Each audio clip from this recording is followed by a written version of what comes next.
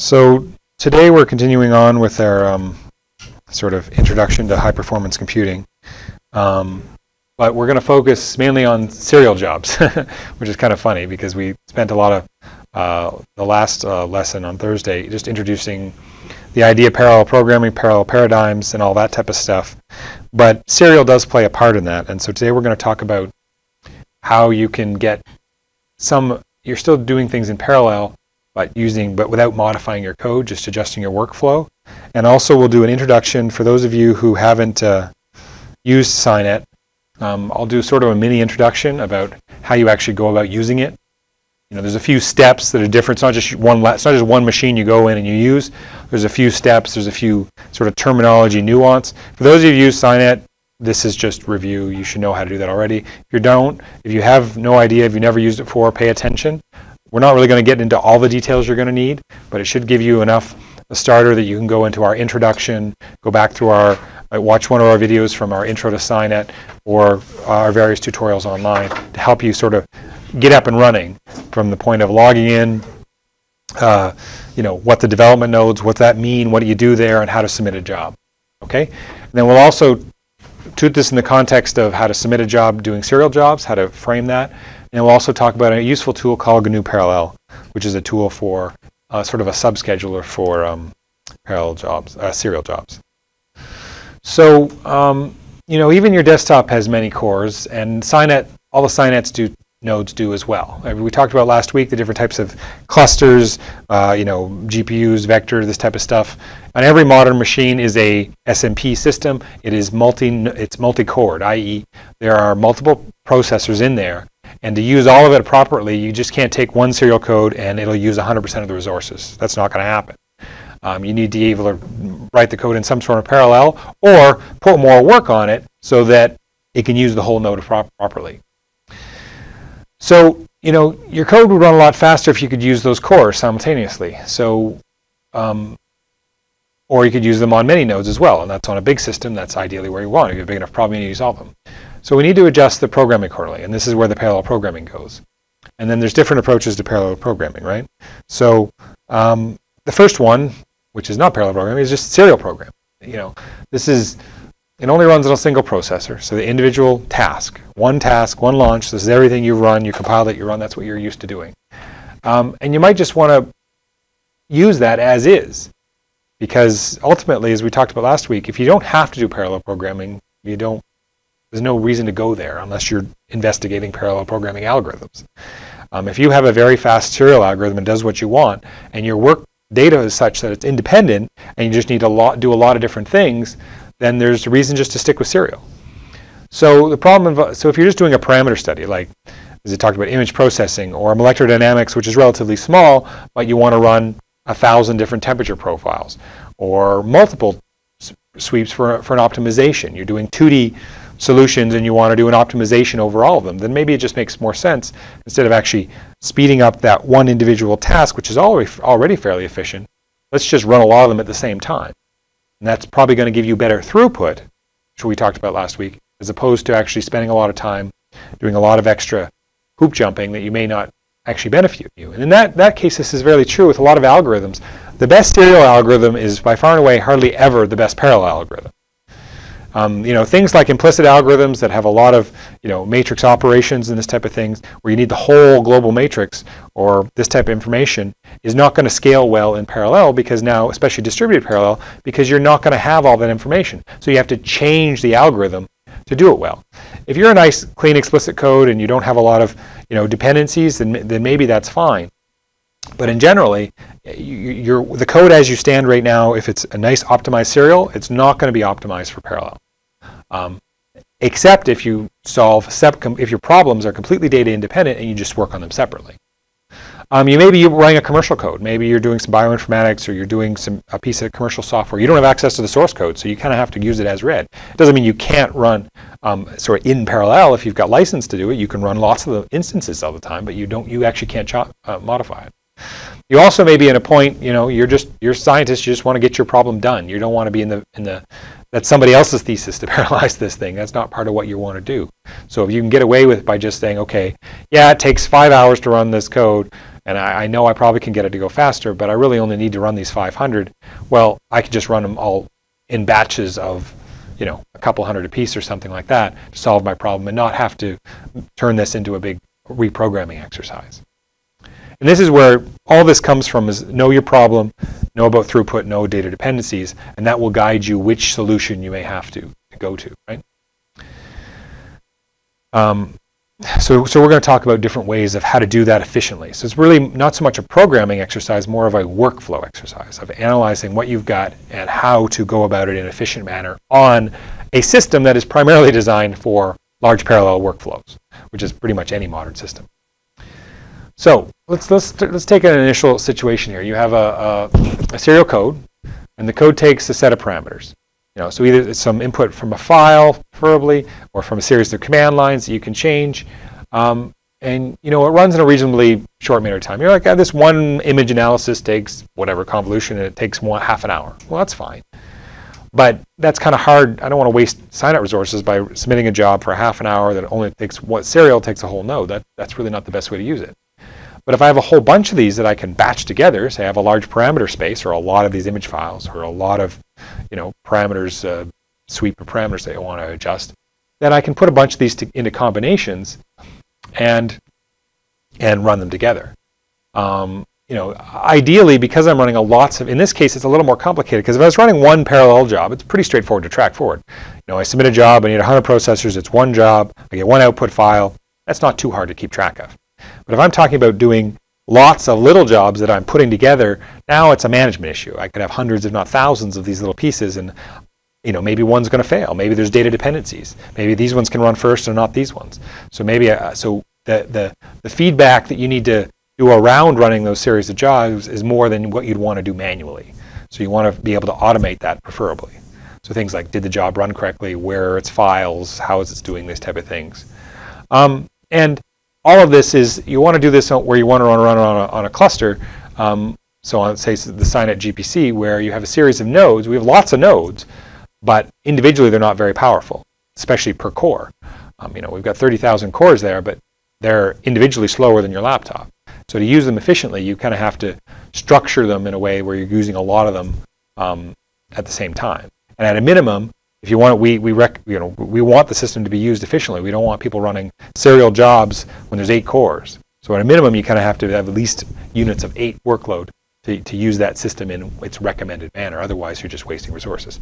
Now, that's not 100% true. Like if our nodes only have sort of 14 gigs of memory, and say your jobs need, you know, 3 gigs apiece. Well, we understand that, and so if you need to use, you know, 6 or 4 or something less, that's an acceptable use as well. However, you still have to be able to do that. That's a limitation on the memory, but it's still important for the workflow. So how do we go about doing this? That's sort of our problem. So I've already mentioned, scheduling is done at SciNet by node. So a node is just an individual physical computer. That's what we call a node. This is just its own operating system, its own memory, its own network or network connection, and 8 cores. Okay, so that's the minimum unit we subdivide for the GPC.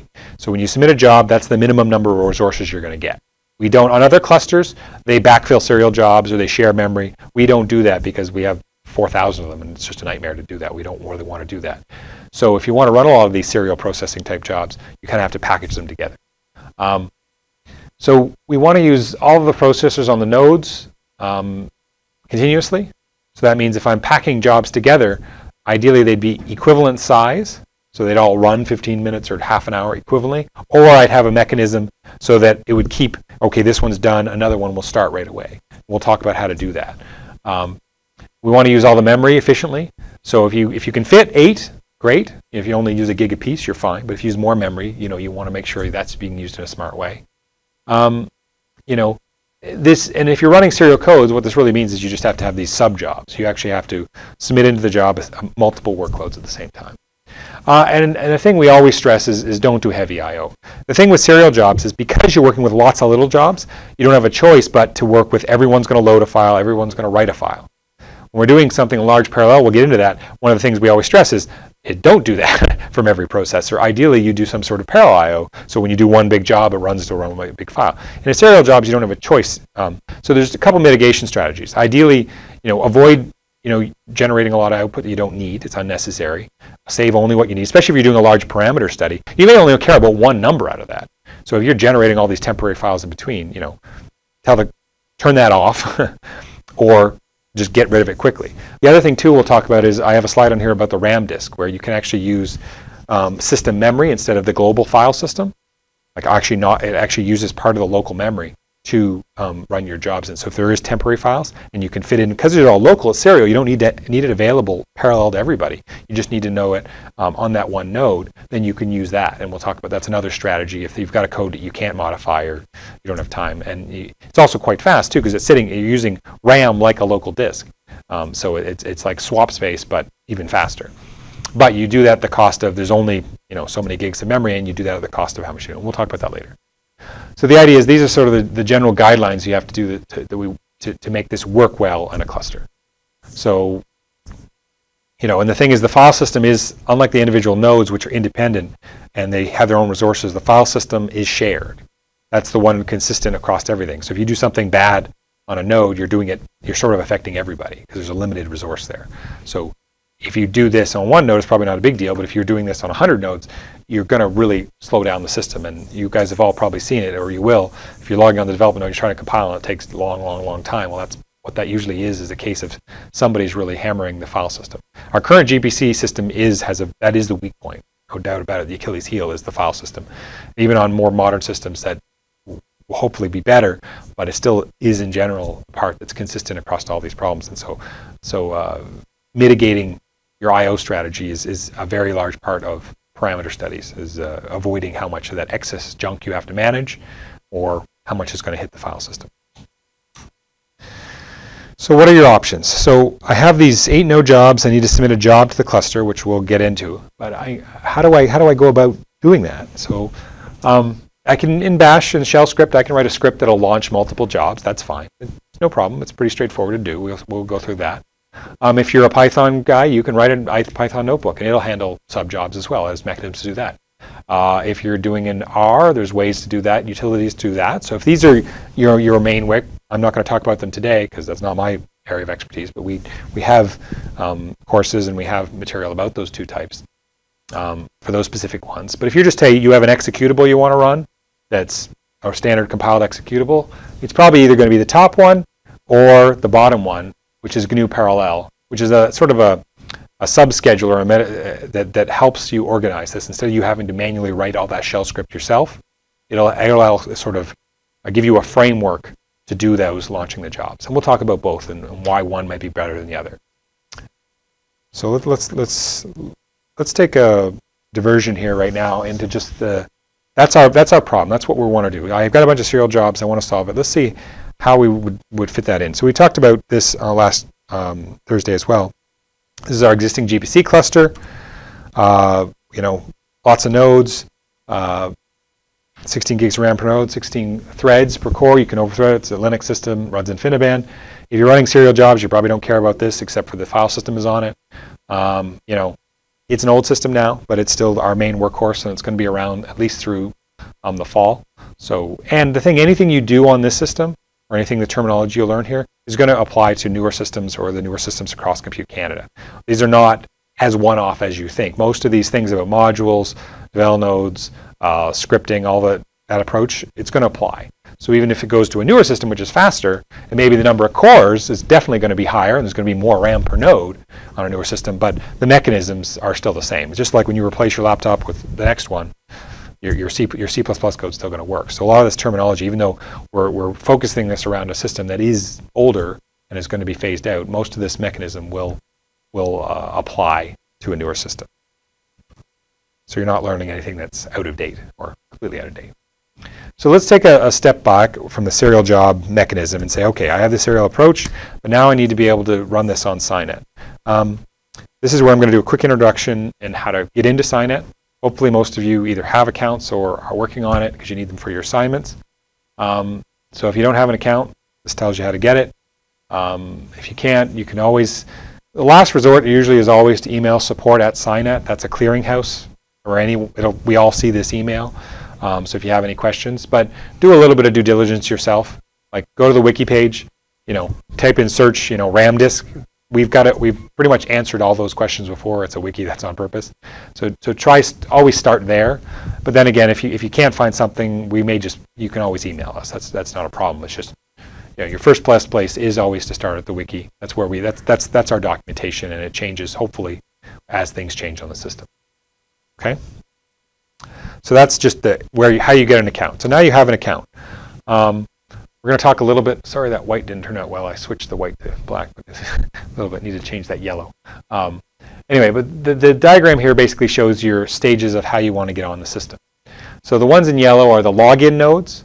This is the outside reachable nodes. When you log into login.scinet.utoronto.ca, that resolves to one of those 4 nodes. It doesn't really matter. It's just they're only used for logins. That's why they're called login nodes. We have multiple systems at SciNet, not just the GPC. We have a TCS, which is a power system with BlueGene. We've got other different test systems. So we want one central access point. So we just go log in at SciNet. So you have to go there first. You don't do anything much there, but you just go there. From there, then you go to a development node. And this is where you're going to spend most of your time.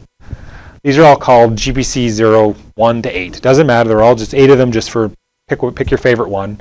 You log in there, and you can compile your codes, edit your files, submit scripts. That's where you're going to spend all your time. Okay. The guys in red are the actual compute nodes, and they have funny names like Frame 101, N001. And there's 8,000, there's 3,000, 3,800 of those. But you don't have to really worry about that because you're never going to get to them directly, unless you submit a debug job, which I'll talk about. But you're on the devel node. You're going to submit a job, and it's going to go away to a scheduler, and it's going to go and take and run it on those nodes for you. So that's where they're non-interactive access. Okay, and we'll talk about each of those terms a little bit as I go through here. But that's the main framework. There's 3 types of nodes that you're going to exist on, and blue is where you're going to spend most of your time. You have to have some sort of terminal application to get into this type of system. There's no big fancy GUI. It looks like this. So you need, if you're on a Mac or a Linux box, no problem. You just open up a terminal. If you're on Windows, you can put Cygwin or MoabXterm. Or if you've got Windows 10, there's an Ubuntu terminal that's available, built in. That's not bad either. If you want to do graphics, that's where the -X comes. And this will come out partly. This will bring the graphics back forward. So you need to be able to have a terminal that supports that if you want. You don't have to have that, but you need some terminal to get in. So you're on your own computer. We use SSH, which stands for Secure Shell. That's how we log in. That's the only access point we have to get in. That's how you're going to move files. That's how you're going to log in. Whatever username you're given, and at login, and then that'll log you in. You end up on one of these login nodes. And you're not going to do much from there. You're just going to go to one of the development nodes. Okay? You can move files in here too, using SFTP or scopy as well. That's fine. If you have a lot of data, like i.e. multiple gigs of data, we have data mover nodes. But for this class purposes, you can move files in and out just like fine. It's just using SSH, it would just be scopy. Any of your FTP clients, SFTP clients will work the same thing too. So once you've logged in, then we're going to go to a development node. So I'm here. Then I can just either type GPC or I can go SSH GPC 01, and that's going to take me to one of these guys. Now, it's not going to say GPC 01, it's going to say F103 and 04, because what it actually is we've set aside a few of those development nodes. It doesn't really matter. They're literally all exactly the same. The development nodes have a little bit more memory and have but hardware-wise, they're exactly the same in terms of processor, all that type of details. So that's where you're going to live. So here's where you're going to do your work, okay? And you can pick your favorite one. It doesn't really matter. We just have multiple because there's lots of users. So this is where you do your editing. Text editor, VI, Emacs, whatever you want, Nano. Get used to one of those because you just want to edit lines there. You don't have to do all your stuff here. If you're used to doing it on your desktop, you could just do most of your work there and then copy it over and make minor edits. But things like getting used to an editor to be able to do text editing for changing little submission scripts, that type of stuff, is something you're going to want to be able to do. You're going to have to change directories, submit files, that sort of stuff. So now we're here. Then this is where you're going to do your stuff. So your jobs don't run on the login nodes or the development nodes. You can run short test jobs. You can go /my code, and if it takes 10 seconds, nobody's going to care. But if it's bigger jobs, you're not going to be able to do that. your jobs are on the compute nodes. So to do that, how do we get access to those? Well, there's two different ways you can get into it. You can submit a script, which will do a non-interactive job, or you can do an interactive session, which we call a debug session. And how you interact with the queuing system is a command called qsub, so queue submission. And this can either be a file or a series of command line operations.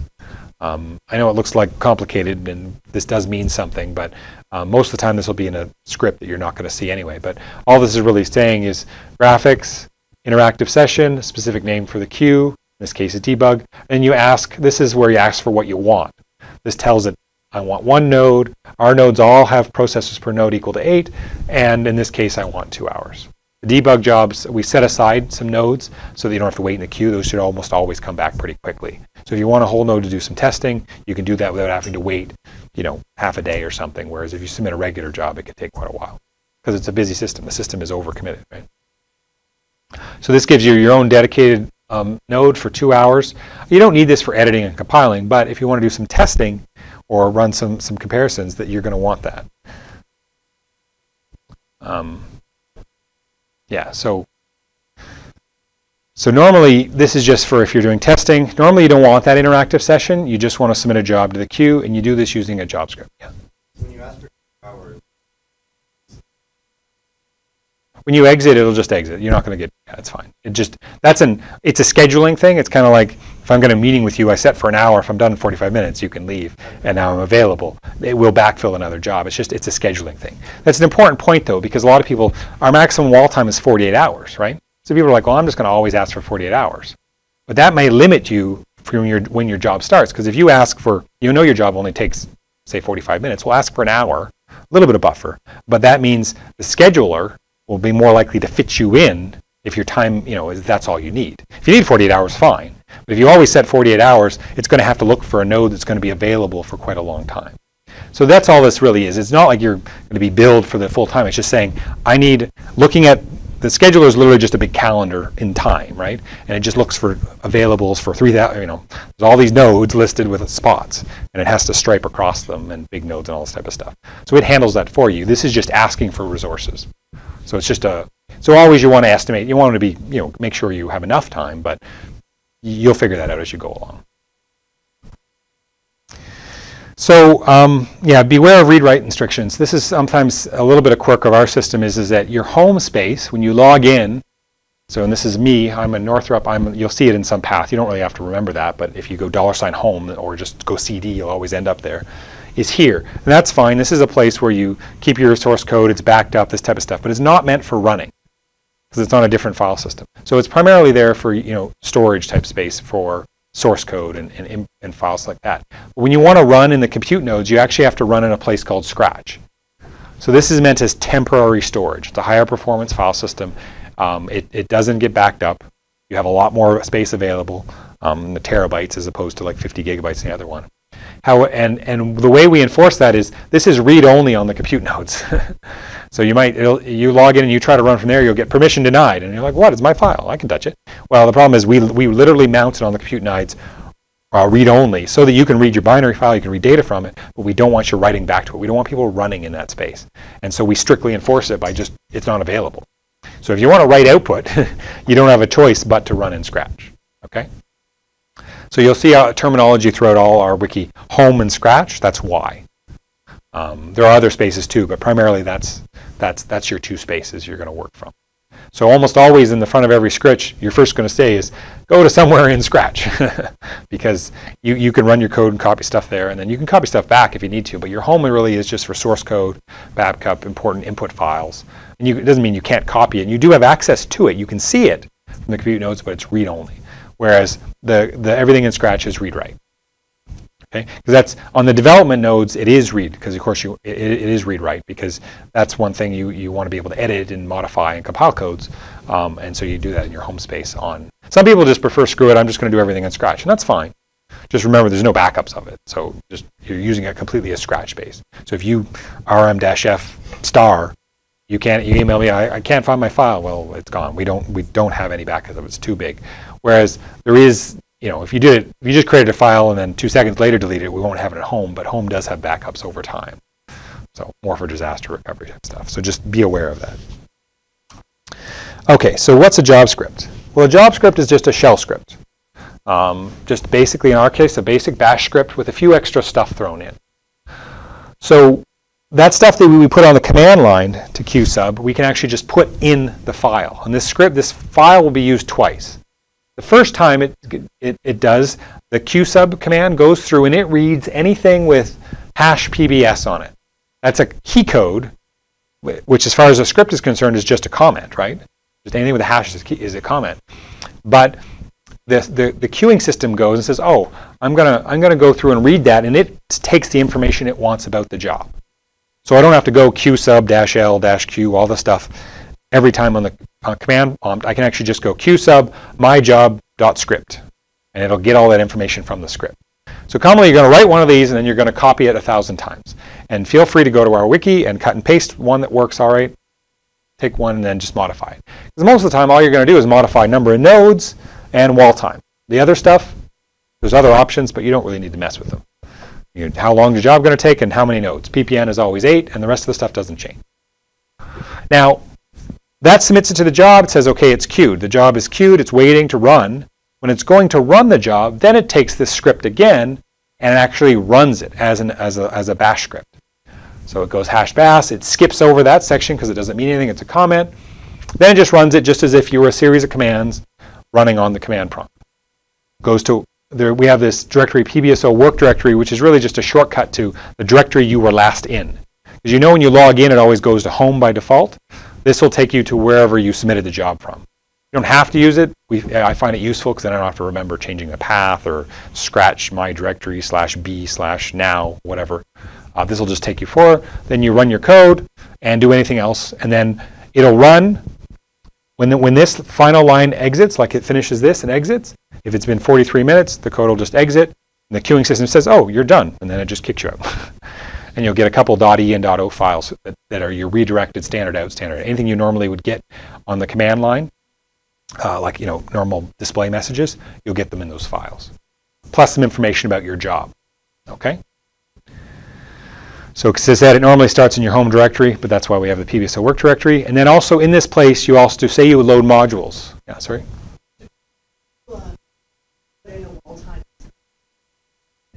Yeah. I think it's about 2 minutes, and it'll kill your job. So it'll say job terminate wall time exited or something, and you'll get an email. It'll tell you. You usually get an email when the job, by default, when the job exits cleanly, you won't get an email. It'll just say, you can change that option. There's mail options. Like say you want that, you can. But if a job aborts, i.e. it hits a limit or something like that, you'll get an email saying job exceeded wall time or something like that. And then you'll see the same error, and it'll just kill. Just like going kill -9, it'll just kill your job. There's like a 2-minute grace period there, basically, but effectively, it'll just kill your job. Yeah, 48 hours. That's a hard limit across anything. So if you need 49, you need to restart in your code. And if you're running 2 days without a restart, you're rolling dice anyway, because if the job dies at 47 hours, you just wasted a lot of our resources. So that's why you really want, in any long code, or if you're doing large workloads, you want a checkpoint restart in your code, some way of you run so long, it saves that input file, and then it has to be able to restart itself. Because that way, if you have restart capability, you can run effectively infinitely long. We can even have scripts that'll submit another script. So say that job, it's going to take me 3 weeks. Well, that's fine. I set it as a series of 24-hour jobs that depend on each other, and I just keep restarting. And the important part about that is if I lose one job and I can restart from my old solution, I don't waste a week worth of simulation. I'll waste a few hours. But that's why we kind of strictly do that. What it also does is allows high turnover in the queue. If we allowed people to submit month-long jobs, you'd be waiting for a long time to get your jobs in because you get in and you're good, but then otherwise there's no turnover. So this helps with a lot of structural usages. Yeah. Rather than setting up maybe a 2-week job, you can set up a bunch of half-hour jobs or something like that. Yeah, so there's always a happy medium. There's overhead with restarting jobs, but yeah, so instead of a week-long job, instead of submitting, you can actually put 7 24-hour jobs in, and you make them all dependent on each other. There's something called dependencies, and then you just submit them, and it'll keep the 6 queued, and then it'll say when this one's successful, then it launches the next one. I mean, okay, so I guess the benefit of maybe doing like the shorter jobs would be that they get faster, Yeah. right? Yeah, they can to a point. So backfill, as I said, but there's overhead with starting and stopping jobs too. If you have a half-an-hour job and it takes you 7 minutes to read your input, now you're super inefficient, right? Whereas if it's a 10-hour job, 7 minutes, who cares, right? It's that sort of thing, right? So don't game the system too much. We'll get.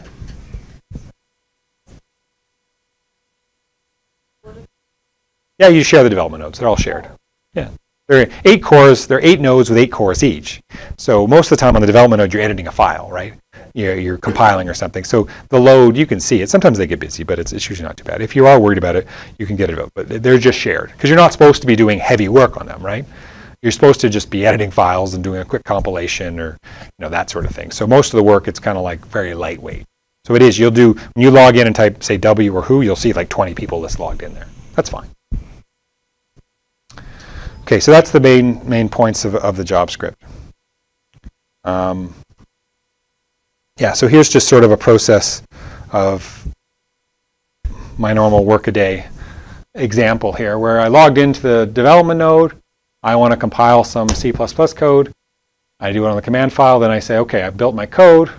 Now I copy it to the Scratch directory. I go there. Now I'm going to edit a file, and I'm going to write a little quick example. This is a serial code, so it's just I'm going to ask for one node for 1 hour, and I'm going to go work directory, run my code. And then what I do is I submit it. So then I've called that file submission. So now I don't have to put all that details. I just go Q sub submission, sends it away. I will get a job ID that I don't have to remember. There's ways you don't have to remember. It's just it's a unique ID number. If you type qstat, you can see it. So in this case here, you go qstat-user Northrop or show Q, and you'll see your job. It's all fine. It's sitting there. It's just queued. So this will either be Q, R, or C, running or canceled. That's fine. Most of the time it's going to be queued. When it's running, you're running. You should be able to see output from that. Then when the job is done, I will get my output.txt, which comes from this file, and 2 other files, which are the name of the job with .e, .o, and the job ID. Those are your standard out and standard error. So if there's any, this one normally will be empty if nothing went wrong. This one will have some information. Anything you outputted to the screen normally would show up in that file, unless you redirect in here. And you only see those after your job is done. Okay? So you're like, where are those files? They just suddenly appear. Well, it gets staged on the compute node, so you only see them in your local directory when the job is finished. So if you want to see stuff while it's running, you want to redirect your output while you're running. Say you have, dot, dot, dot, or something like that, you can do that. Okay? These are useful for debugging. This will tell you kill job in that one. It'll tell you which node it was running on if there's any problems. So don't automatically delete them right away. This will tell you information if there's something went wrong with your code, or if you can't find a file or something dumb. It'll tell you that right away. Okay, so that's the general high level things just for a serial code, right? Or just So a quick question. So once you get this output file, you said that like writing is kind of a temporary thing, so you have to save it somewhere, or is it later, or no? Okay, so if you're writing in Scratch, that's temporary in the sense that it's good for 3 months. It's not going to disappear. It's a real file system backed up with, not backed up, but it actually is rated and all that sort of stuff. So it's a live file system. It just means we don't store it. So if you need that data and you want to keep it, you need to archive it or pull it back to your system.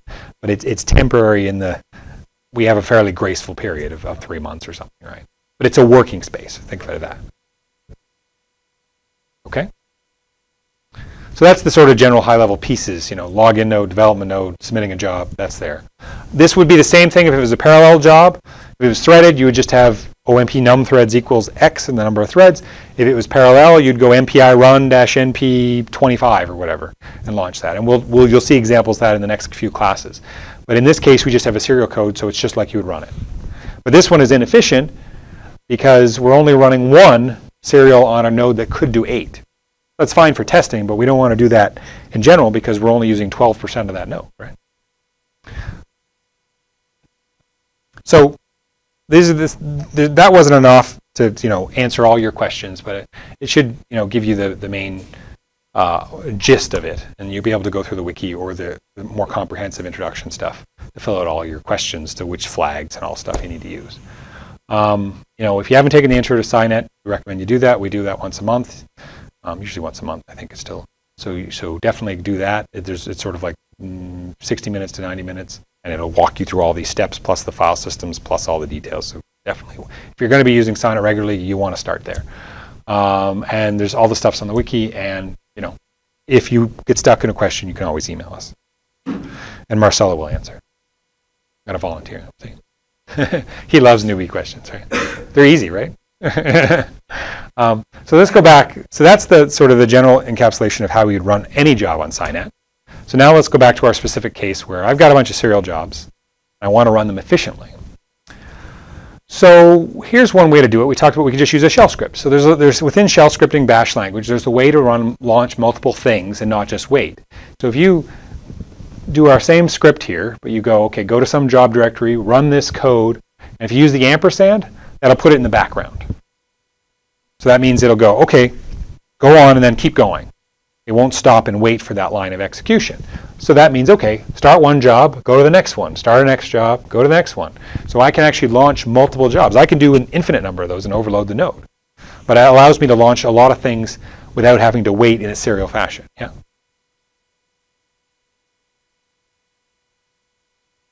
In this case, you are, but they're in different directories. So I say I pre-staged 8 directories with different input files. Say I read in, ideally there would be a command line option and you'd put in 1, 2, 3, 4, whatever you want. But say this is the way my code's written. It reads a file called in.out and I go and I put the numbers 1, 2, 3, 4, 5. They're running in different directories, so, or they theoretically could be the same, but ideally they'd be different, right? But this is a reference idea. So that's what we'll go with that. So we're running the same binary, but we're running a parameter study. So we're changing the input parameters. And then the output will be staged in those directories. Now this works perfectly fine. A few caveats though. Be very careful with this statement. If you don't use wait at the end, this will run, bang, and then it'll kill your job. Because you've already told it to background everything. And so then it exits the script, and this queuing system says, oh, you're done. And then it just goes and comes in with a kill -9 and kills everything. And you're like, nothing ran. Whereas this wait statement will track those spawned processes, right?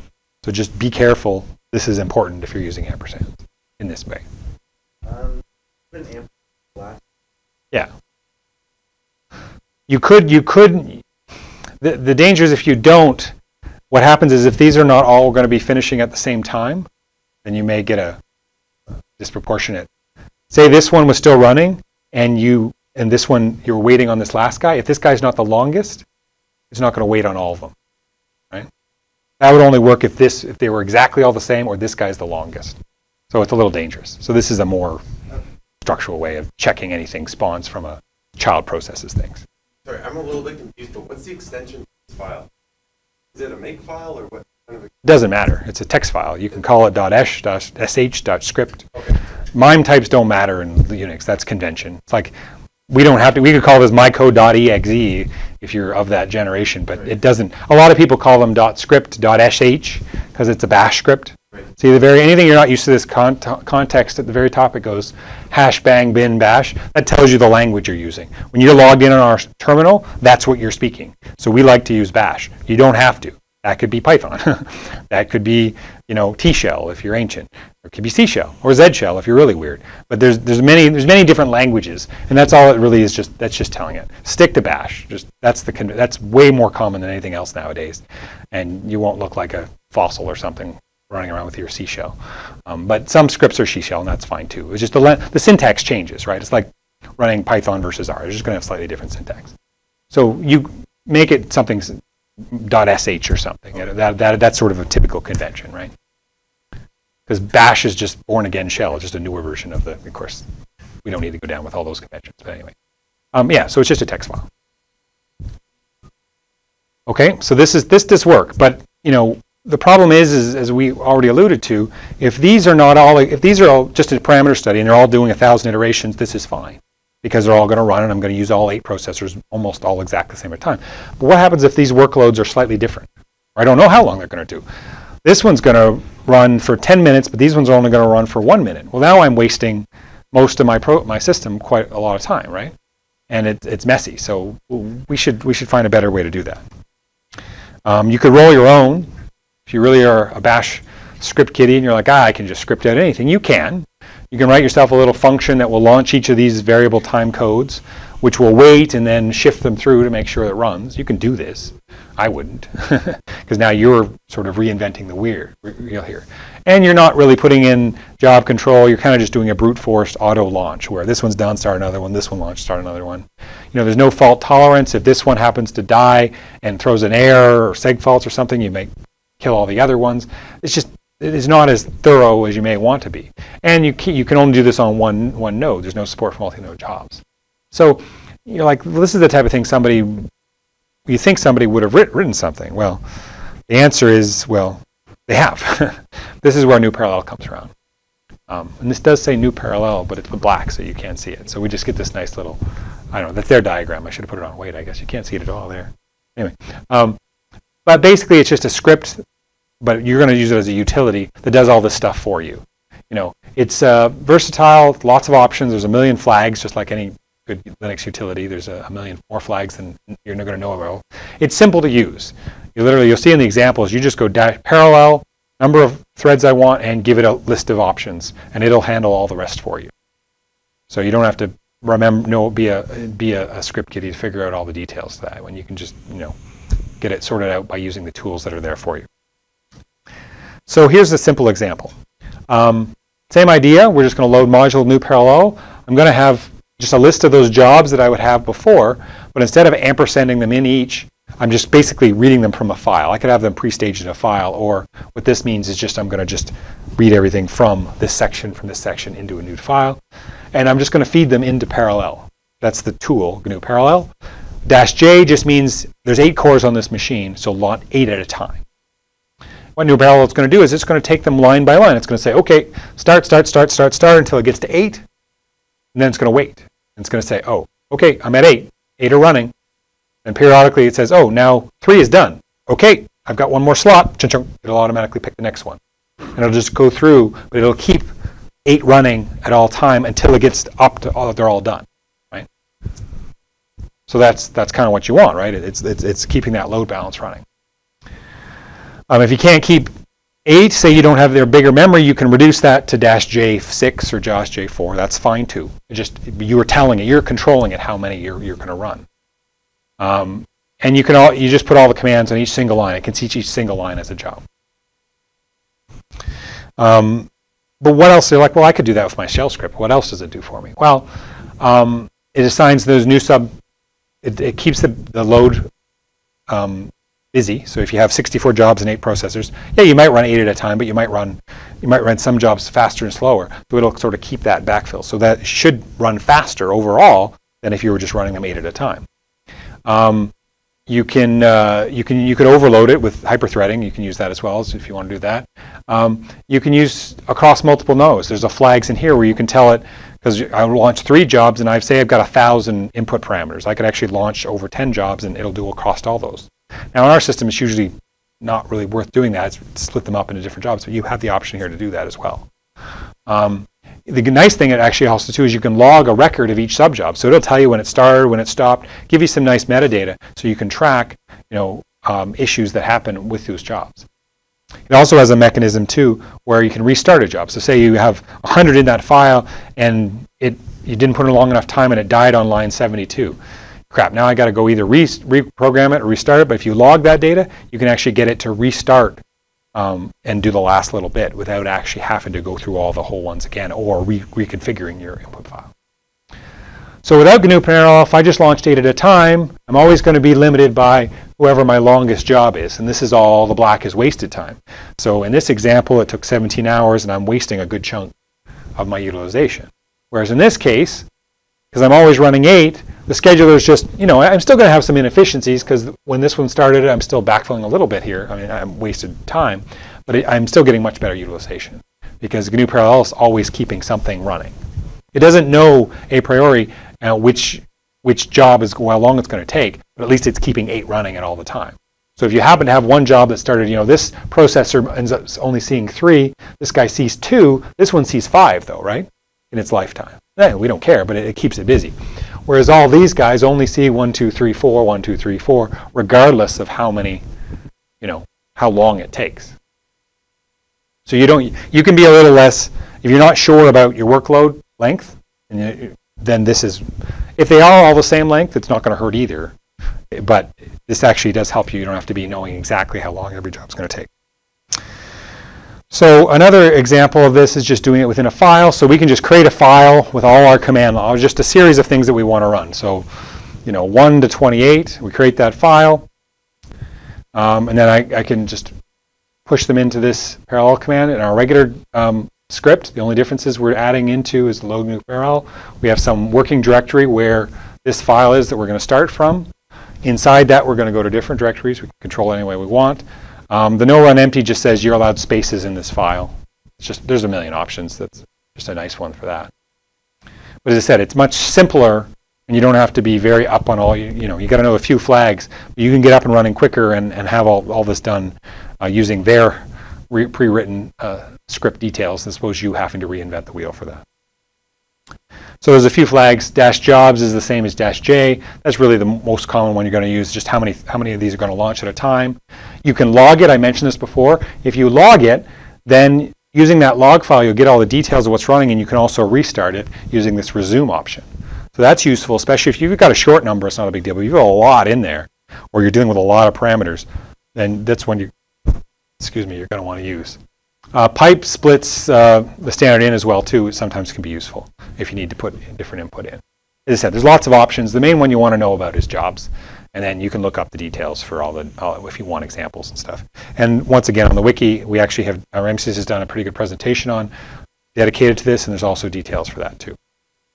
So these are just trying to get you different ideas of how you can run through. So you can also do in multi-nodes.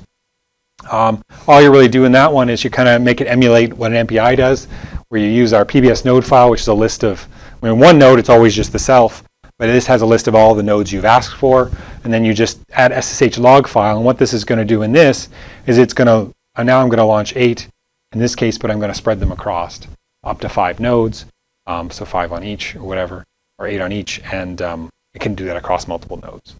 So if you want to do really large processing, where 8's not going to be enough and you have thousands, you can do this. You could also just launch 5 jobs, each with their own list as well. And then they're completely independent. It's up to you. But sometimes there's reasons to keep it all together, right? Anyway, details aren't that important. It's just that there is a way to do all this across. It's just you have to be more careful in this case because now if you're sharing data files, they're going to be on separate nodes. There's lots of specialized options, modify arguments, specialized ways of formatting output. There's a man page and full details on the wiki. I don't want to I'm not an expert in this, but that's the main points, just to get the idea. If you are going to be doing serial processing or batch processing, we highly recommend you use GNU Parallel. Because even if it's simple to start and you want to do some fancier stuff, you're already set up to do that. One last thing I wanted to sort of stick in here is I did mention there's this idea of RAM disk to help with local I/O. What this RAM disk is it really just mounts something called dev shmem, which is really just a pointer back into your own memory that looks like a file system. So you go ls dev shmem and you edit and modify POSIX files just like you normally would, but it's actually in your memory. It's using system memory. So it's really fast, it's local. Problem is it's limited. If you only have 16 gigs of memory, that's as much as available.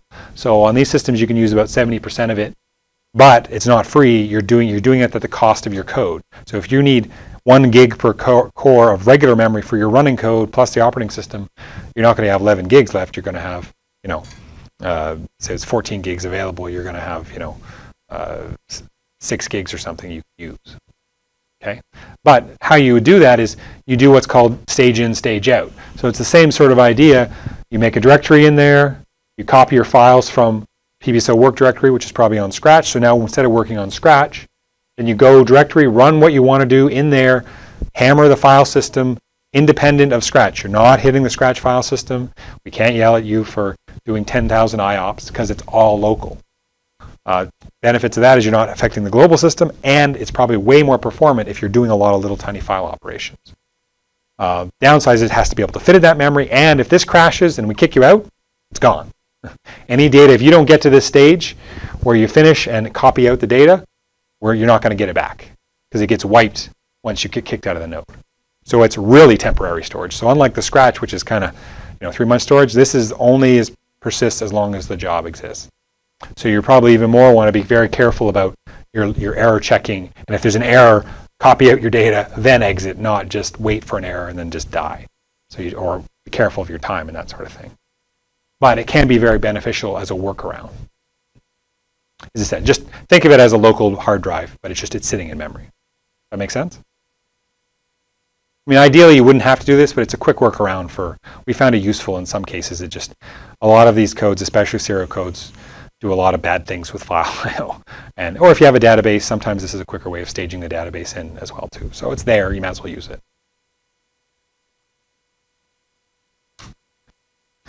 So just in summary, be aware of the features in your code and where you want to run it. You're going to tailor your workload to the environment you're going to run it on. The GPC, that means 8 cores and 16 gigs of RAM. So on one of the newer systems, there's going to be a lot more cores and a lot more memory. So you're going to have to stage it differently that way as well, too. If you're going to run serial jobs, you've got to use the nodes efficiently. So think in batches of 8, or run GNU parallel in batches of 100. And also, GNU parallel is really good too in the sense of you don't know how long the jobs are. You can actually just pick a good chunk of time, say 10 hours, and give it 100, and it'll backfill that and use the system without having to restart new jobs each time. Don't write your own serial management. Use GNU parallel, and the RAM disk is available. If you're doing a lot of low I/O, the first thing to look at is, hey, do I need to do it? But if you still need to do it or you can't change it, if you'll fit into RAM disk. And the very last thing is do it off of the regular scratch space if you don't have a choice. But those are we're all just all this mechanism is to get thinking about parallel, and this is workload in parallel. It's not parallel programming per se, but it's definitely thinking in parallel because now you're doing data parallel work and finding out dependencies. So if you're at this point, then you're great. I don't need to do anything more. The next steps, the next 2 lessons will go into now how to thread it. So now, okay, my code is slower. I need to speed it up. Or I want to use it in a parallel fashion. Now we're actually going to get into the code and teach details of parallel programming. First with threads, then with MPI or distributed memory parallel programming. And the 2 most common ways of that. Okay? Any questions? Yeah? Is it SciNet? So several processors, several nodes or? One node with 8 cores. Yeah, you can do this. This will work. If you're using GNU in parallel, we've got a module for that. But it's not SciNet specific. You can get that in other places. So if you're working on SharkNet or one of the other systems, any of those shell script approaches will work. They're all multi-node systems. So some have 12, some have 16. So you got to tailor it to that. Yeah. Right. So I can use it.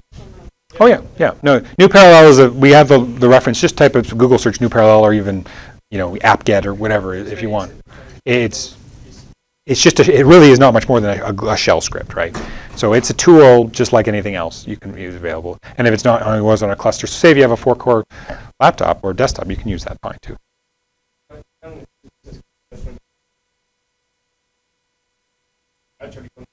Yeah. Because once again, this is this shell script. This you can ignore. This is staging. So you can run this just on this part. That's all you need to do. This is not. It's not SciNet specific. We hate to do anything too specific.